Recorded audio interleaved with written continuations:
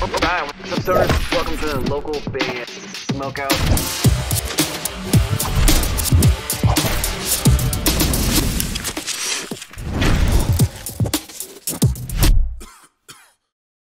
We got Kyle Bodywork. Kyle Bodywork in the building. Yeah, and gentlemen, hell, Bodywork. Yeah, and Justin. Could you guys turn it this way and it'll full screen you? And ladies and gentlemen, is that right? That is right. Ladies and gentlemen, Sleeper Sirens in the building! Yeah, hell yeah!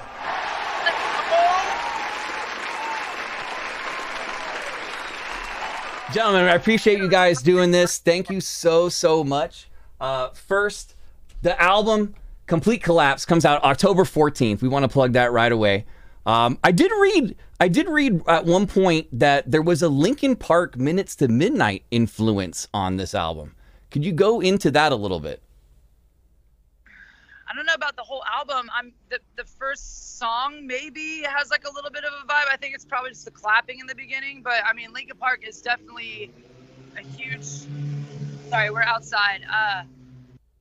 We're in Nashville rehearsing, so we're like at dinner right now, just popping out. But Linkin Park is a huge influence on me. Chester is like a big influence on me vocally, and so yeah, like I take that as a compliment, you know, like anything that is taken in that context is just a vibe, because that band, like I literally grew up, like Hybrid Theory was like the record that started it all for me. So yeah, I love that. Me too. I used to be part of the LPU fan club back in the day.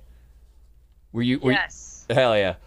Dude, we just heard about the Jack news. I imagine that's something that you guys have known for a while. Maybe just it was so timed because you start touring in a couple of days, or did that just surprise you? No. So Jack, yeah, it is what it is, you know, like we wish him the best, and we're moving on and doing our thing, you know, like, but he's still a homie, and, you know, like it is like music is kind of weird in the sense to where it's like he found a place and he's stoked where he's at, and we're stoked where we're at. So we're going to keep cruising, and this tour is going to be badass, and we're stoked. We have awesome stuff in the future. So it's all Hell good. Yeah. We're excited for it too. Why did you guys call it Complete Collapse?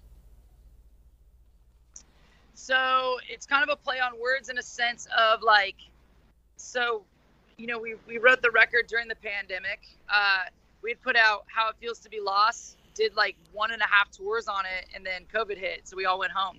So we didn't really have a chance to like even like really work that record, and we feel like that was one of the best records we'd made as a band. So it was kind of strange to do all that work and then go home. Complete Collapse is just kind of like looking at the world we live in and seeing it kind of burning around you, and just having this whole like, you know, this vibe of trying to carry on without being affected by it. I think that this record for me personally is just coming to grips with the emotional aspects of how to deal with life and how to like be mindful of your emotions, and then also just kind of looking at society as a whole and just kind of how we look at things, and putting it all into perspective. No, when you say that the majority of the record was done like pre-COVID, does that mean while you're sitting on it for so long, you kind of had the chance to like remix it over and over again and change little things and perfect it? And a two-part question: were you sitting on the feature with Spencer of Under Oath that long, or is that something that kind of came about in the final stages? No, so what I meant was we did our last record, How It Feels to Be Lost, and we toured it for like 1.5 years, or less than that probably, right? We did like no, we only did about 1.5 tours. Really, it's like a month and a half of shows. Oh yeah. And we got the news literally on the last day that there's going to be no more touring going on. We got home, I went to a show, and that was it. Yeah. So I guess to answer your question, yeah, we had a bunch of songs that we had worked on at home because we had nothing else to do. But the Spencer thing was kind of like, that was towards the end. I was actually looking at my phone today. It's been exactly 1 year since this is all of the music's been done. Yeah. It's almost exactly a year today. Does it suck?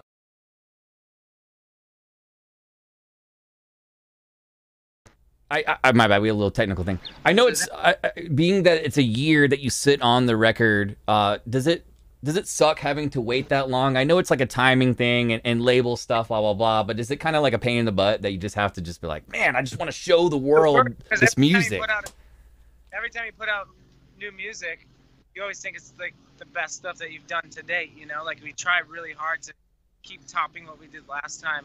I think, yeah, it was definitely probably for me it's the hardest one because I'm just itching to like play these songs live. You know. Definitely. Yeah, they're just translate live very well. Just rehearsing and stuff this past week. They just sound huge. Hell yeah. It's definitely a step forward and a step above the last record. And I love the last record. I wish we could have toured it more, but hey, you guys got to keep pressing on, you know? Yeah, we can tour it now. Yeah.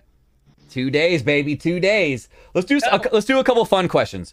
All right. What is the worst gig you guys ever played? Like everything went wrong at this show. Jerry's Pizza. Jerry's Pizza. Yeah, Oh, yeah. Where's that at? It's in Bakersfield, California. Yeah, there's a pole right. I live like an hour from there. What's that? I said I live about an hour from there. I know exactly what you're talking about, though. The pole in the middle of the stage. And it's like so loud. It's like such in a small it's basement. In like a multi-basement, low ceilings. I mean, the venue is cool. The guy that owns it, that's cool, and like the people that come out to the show is cool. But like, pizza's great. Just playing in that small basement with it's like playing in a practice space. I think the first time we played there, we got paid in pizza. We did. You got paid. Oh, so this would have been a couple years back for sure. Definitely. I know nobody showed up, but here's a couple large pies. Yeah, it is what it is. But here's some pepperonis. But hey, so do you guys have any weird rituals before the show begins? Like, Justin, do you do like any kind of crazy sweeping patterns that just to warm up? Kellen, do you have like a weird lemon hot tea, anything like that going on? Hot tea. I usually rip the biggest dab I can take. Hell yeah. Smoke weed every day. I like cool out. I'm like already at like 1,000%, so I got to take it down to 100. I love it. So probably indica for sure then, I would imagine. Kellen does his warm-ups and stuff, and Smart, he drinks his tea and stuff. I did smoke weed with Justin like one time, I think, overseas. Oh yeah, he danced around. And I went full Anthony Green mode, dude. I was like dancing. I was like rubbing the energy off my mic, dude. Feeding it to the crowd like this. Hell yeah, that's awesome. It's like I feel like time slows down when you smoke. So for me, like, I was stoked for 3 songs, and then I was like, damn, we must almost be done, and then it was only 3 songs in. Yeah. I know you said Linkin Park Hybrid Theory was a big influence, but let's go back like even further than that. What made you want to pick up a microphone in general? And Justin, what guitarist made you want to be like, I want to play like him? Dude, honestly, my dad used to play air guitar in the kitchen and like in the backyard. He never knew how to play an instrument.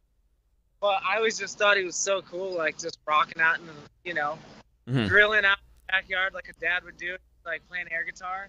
I was like, I'm going to get a real guitar to show my dad I can play it. And he bought me this. So he didn't play. He was just air guitar king. He's a huge music fan. But he bought me this bass. The brand was Rogue Bass. Never heard of it. Still have never heard of it since. And you got to find one, dude, just to have it. We actually got like 2 guitars. Like me and my brother got guitars for Christmas. And I was like, well, dude, everybody's got a guitar. I definitely want to be in the band. So I traded mine for a bass guitar. And then, I was the only guy that played bass. And like, I just played the top one. But yeah, it ended up working out. Hell yeah. There's a lot less players than there is guitarists. That's true. Yeah. I'm sorry. Oh yeah. For me, I think just being kind of like the outcast kid at school, I feel like music is the one thing that I feel like made me stand out. You were the cool kid after I was cool when I could like sing and do that. So that was. Kellen can beatbox too, so that's how he got. I'm not doing it right now though. He won't do it right now, but that's how he got his first girlfriend. Yeah. And talking about my dog, Rock. Or his wife. Hell she thinks it's freaking beatbox. She has him do it every morning. You guys are jokesters. I love it. Hey, so what was it like being on No Cover, dude? I imagine Ash calls you up one day and just like, dude, I got this idea where we're just gonna check out a bunch of badass local bands from all over. What was that phone call like, and are you excited for season 2?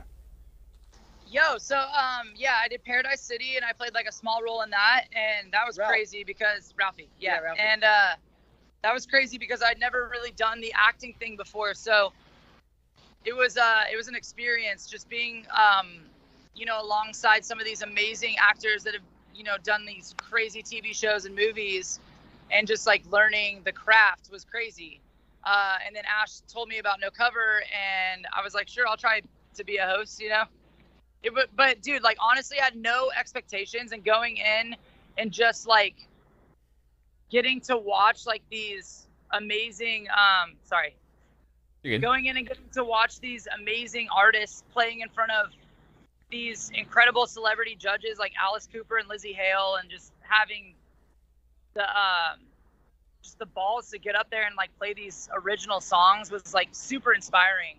And so it was a pleasure to be a part of. Really Dude, good. they were all really good. Yeah. I mean, imagine the pressure of like playing in front of those people And on like a TV show. with no audience. For real, you know? that's not easy to do. There's no, you know, crowds feeling the vibe. It's just like silence the whole time you're playing. So it's a little awkward for sure.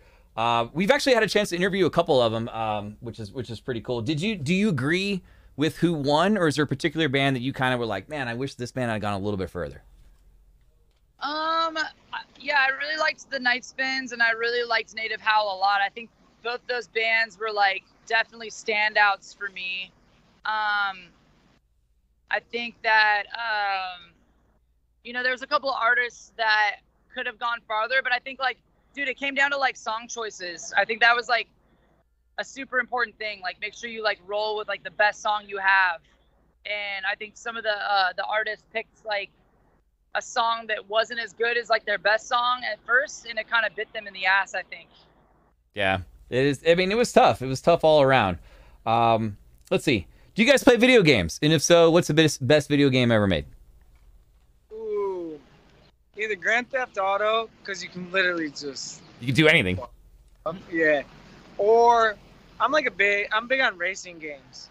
Okay. I just like driving around. Like Yeah, I'm Need not for good Speed at- Underground and Turismo and all that stuff? Yeah, it also sucks when like a 10-year-old kid just whoops your ass, and you're just like, dude, come on, It's man. the worst. Like, I have to work tomorrow. Now I'm gonna be bummed, and I gotta tell all my friends that just got my ass beat by a 10-year-old kid. But they don't have to work tomorrow. Yeah, that's why I also don't use the microphone, because I'm just like, dude, I'm gonna end up calling a kid a bad word, and then it's gonna write down my screen name and then take it to the cops. Kel, what's your favorite video game? You're a Switch guy, right? I like the Switch. I like old stuff. Like, I love GoldenEye. I just got like a 64. Oh, I found like your a 64. Nintendo 64 in the storage unit. We should bring it out. I have one at home. And in the storage unit. Oh, damn. All right. Yeah. Yeah. Bring it out on the I like Mario Kart. I like GoldenEye. I like Wii Sports. That's a Dude, fun one. I like stuff that you 007. can like interact with people, you know? We did play Wii Bowling when we recorded a record that we never put out. We did Wii Bowling for, Every night. Yeah, for about 2 months straight. Wait, hold on. Hold up. The record you never put out. What do you mean? Oh, we have a couple of those. Yeah. Dude. Okay, is one of them another acoustic album? No, but we might be doing another acoustic album after this. Another. Excellent. This was part. Yeah. No, we like. Here's the thing. Like, I think that we want to be like as authentic as possible, and we want to be able to make like the best music for Yeah, if you're not feeling it, the then people that just- listen to it. Yeah, and if you're not feeling it, like, there's no reason to put it out. But I think at some point we will probably release like a B-sides and like songs you've never heard of, like a or vault. something. Yeah, like a vault, like Yeah. double disc, like I mean, LP. dude, You know. We have That'd be awesome. hundreds. Hundreds. Yes, hundreds of finished songs. Yeah, because when you go in the studio, you Yeah, we- record a bunch of songs, right? So you have like all these extra demos that never see the light of day. So Yeah. we have a ton of stuff. I have 70 of them on my phone that have never been released. I mean, So do you guys mind if I even ask this? But is there any way a 20-second snippet of a song that we've never heard? We don't have it on I us, can't do dude. that. Yeah. Okay, I gotta try. I gotta try at least. I what try. do we put?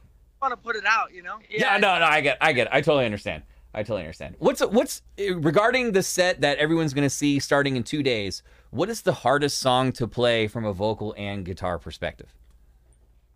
On guitar? Probably new. The new Both stuff is vocally and probably the newer stuff. Songs that haven't even been released that we're, rehearsing right now. That we may play later on the tour. Just a lot of the new stuff is like, it's a lot more challenging to play. It's a lot more riffy, a lot more like in your face. And so those parts, you got to really get them spot on. Otherwise it sounds very messy. So we just took a lot of time going over a lot of the new stuff that we're planning to play fairly soon. And I think it's probably the new stuff. So the set. I think that it's difficult because, like we were saying earlier, we had a record come out like before the pandemic, so we're playing a lot of stuff off that, which we'd never played live really. Yeah. And now we have a new record, so we're learning a lot of new stuff because not only are we playing like Crosses and like Bloody Knuckles, to start off, but we have like new singles coming out mid-tour that we're gonna have to like learn how to play live, and throw into the. But I think for me, like a lot of the new stuff, I did like overlapping vocals, so I don't think it's really challenging for me, as it's more challenging for like Nick to like have to learn how to like sing things in like my register, So going back to gotta go way up here like that. You think you hit that note and he tries it, he's like, yeah, I can do that, or no, I can't do that one, dude. All right, well. That's funny. Let's pretend for some weird reason, Ash is like, fellas, I love you. Here's $10 million each, but only to Justin and Callan. Or the rest of the band too, but what dream car would you buy, and what dream vacation would you go on anywhere in the world? Probably do an original, like old school Cobra, because they're like millions of dollars, and then I would put it in a storage unit for about 10 years and then sell it and double my money. There you go. It's a businessman right there.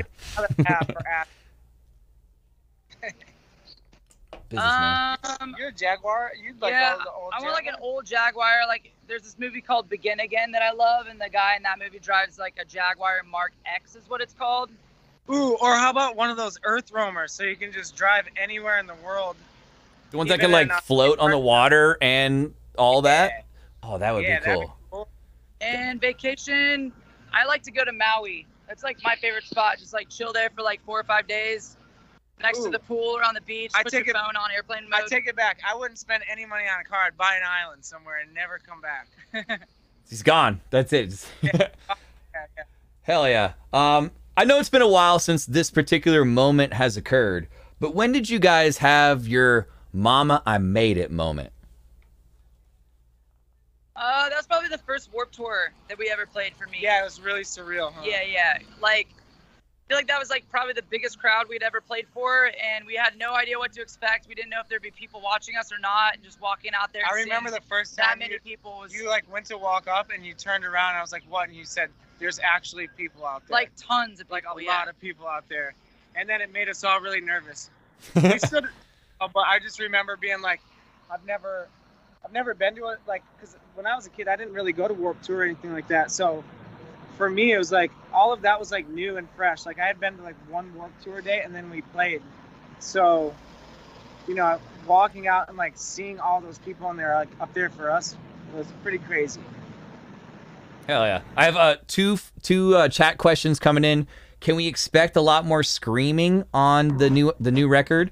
And any plans to go to the Philippines? Nice. So, yeah, I mean, there's a lot of heavy songs on this record. I think that it's very, evenly stacked. I like to tell people that if you like our first record, if you like Let's Cheers to This, and you like Madness, then you're going to love this record because there's like an even split between those three. So I think that if you're into those records, then you're going to really love this record. Yeah. As far as the Philippines, yes, we are planning on going back to Southeast Asia. We're planning to hit as many places as we can on this tour. Or on this CD and record cycle, yeah. So, yeah. Anyone that's asking, like, are you going to come back to where we live? We're trying to come everywhere. We're trying to come everywhere. Well, Go. Trying to go.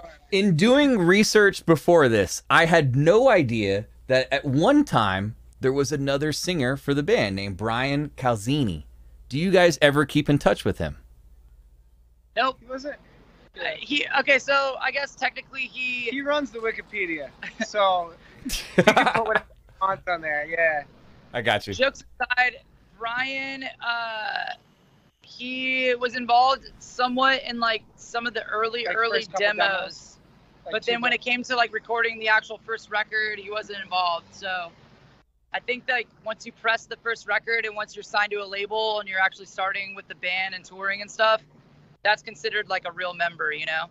Gotcha. I ask every artist that we have on the show the same question. What is a piece of advice somebody has gifted you guys in your career that completely changed the game for you? Or the worst mistake you made early back in the day that you don't want any starting up band to make? The best piece of advice that I'm learning just now that I've actually been teaching myself is that just because I make music, it's not who I am. It's just something that I do, and it's something that I'm proud of, but it doesn't define me. And that's something that I've had to learn over the years. And I think like just kind of burying your ego has been like something that I've had to learn, but something that I'm proud of as I get older, just to kind of like realize that it's a gift to be able to make music. It's a gift to be able to write songs and to have so many people like, you know, take the words that I write and have them mean something to them. So for me, just like knowing that it doesn't define me and it's not who I am, it takes the pressure off. It helps me have less anxiety, but also I understand the responsibility of what I do, you know, and it's important. Well said. I agree. Yeah, and save your money, kids. What do you mean? Don't spend spot. One spot. Don't spend it all on jelly beans. Gotcha.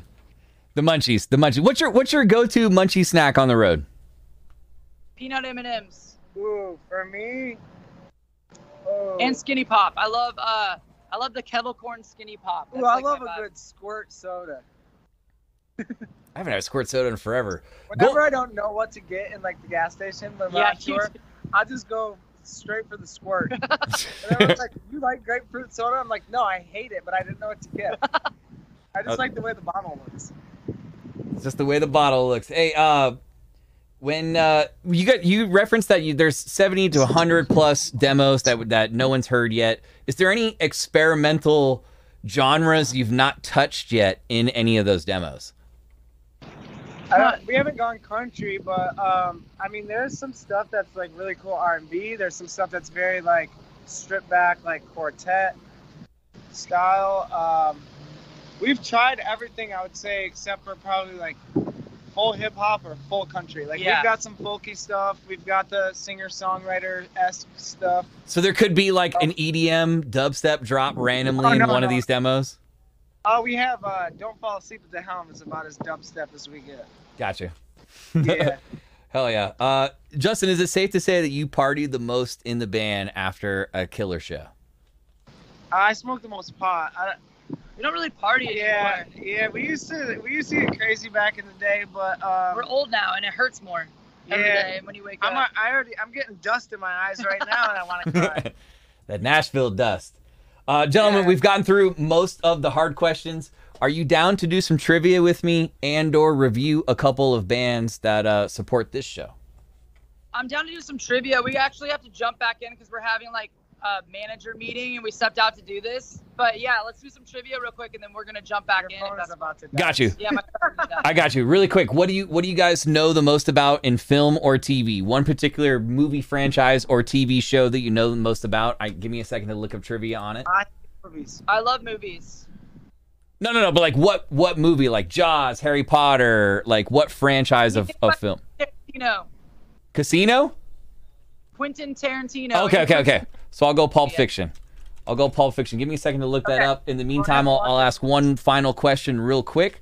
What is the most exciting place on the upcoming tour that you guys are looking forward to playing? I know they're all exciting, but is there one a little bit more than the others? It's been so long, we cannot wait to get out. Yeah, and let me also say it's hard out there, so thank you to everyone that is coming out to support like any band that's playing. Like if you're buying tickets and you're going out to see shows and you're buying merch and buying music, thank you so much. Yeah, I know how tough, everybody on the road. I know how tough it is out there, and we really, really appreciate you, so thank you. Hell yeah. I don't think I have enough time to look up the trivia, but gentlemen, I appreciate you so much for doing this. You did not have to do it, but thank you so much. Safe travels. We're ecstatic about Complete Collapse coming out October 14th. Yes. Stay safe out there, fellas. Thank you so much for doing this. Justin Hills and Kellen Quinn of Sleeping with Sirens! Hell yeah. Yeah.